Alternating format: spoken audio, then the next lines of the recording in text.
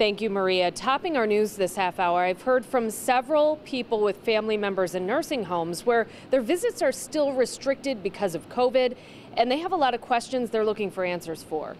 I got an email from a woman whose mom is in a nursing home. She didn't want to go on camera, but told me, "We are still only allowed half-hour visits. With everything opening and no mask required in most places and the infection rate down, I see a drastic decline in my mom, who is in one in Niagara County. Can you please help?" I looked through the state's latest guidance online. Issued in March, it's 8 pages long and spells out all of the rules for families visiting nursing homes during the pandemic.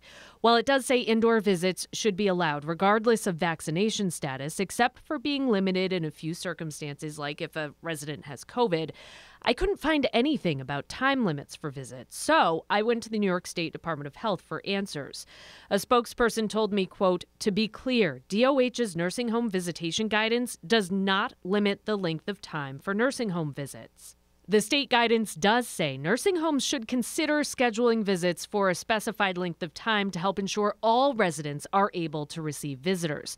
So your nursing home administrator should be able to help you better understand the rules at your loved one's nursing home and why they're in place. And new tonight at 6, the daughter of a 109-year-old living in a nursing home has a lot of concerns and questions. We'll get answers for her tonight at 6. In downtown Buffalo, Kelly Dudzik, Channel 2 News.